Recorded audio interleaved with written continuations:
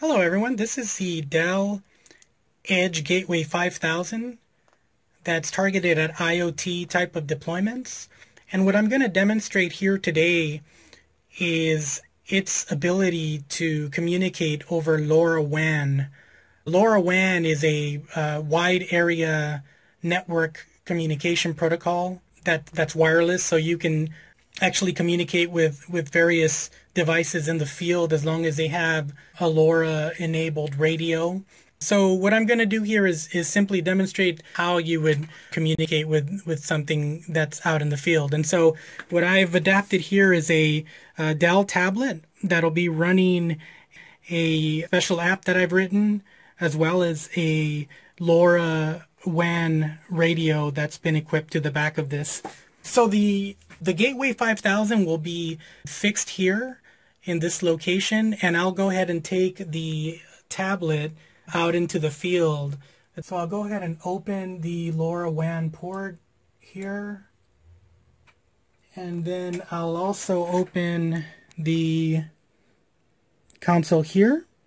And so we see that we're getting communication already here, and we're also getting communication here.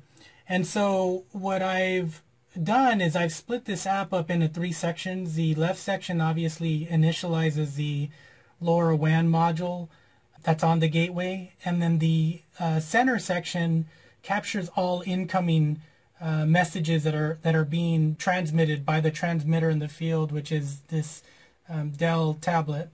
The Gateway 5000 is additionally sending out an acknowledgement that it is actually communicating or that it has received the signal from that tablet. And what I've also done here is I'm capturing the data that's being outputted to that center screen into a file here that's called LoRa data. So you can see the file continues to grow in size as data continues to come in, and then I have essentially an elapsed time running there as well. So if we take a look at some of the signals that we're seeing here, we could see that we're getting an acknowledgement. That's the wraparound line. I did that on purpose so we can notice when we are getting an acknowledgement from the Gateway 5000.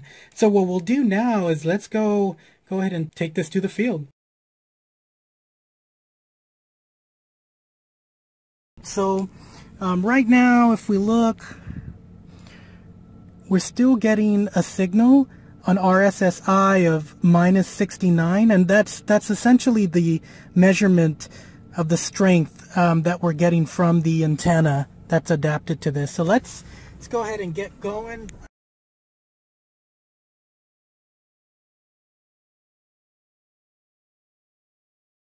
If we look at the RSSI signal, we could see that it's actually 88, 95.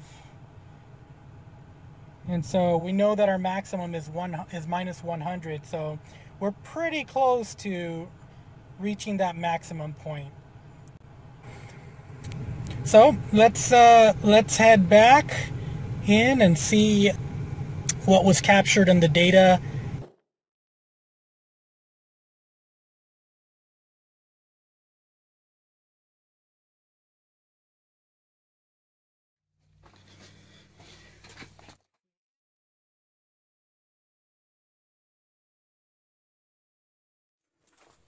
If we look at the data file that was captured,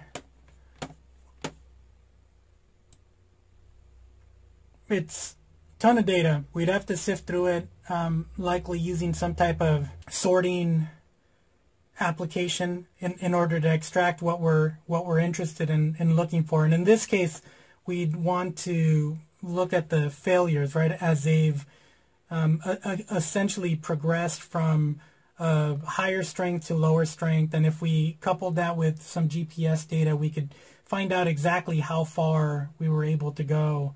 The next test would likely entail having the unit outside, and that would likely give us a lot more range since we have quite a bit of obstruction for the antenna to be able to communicate to the field.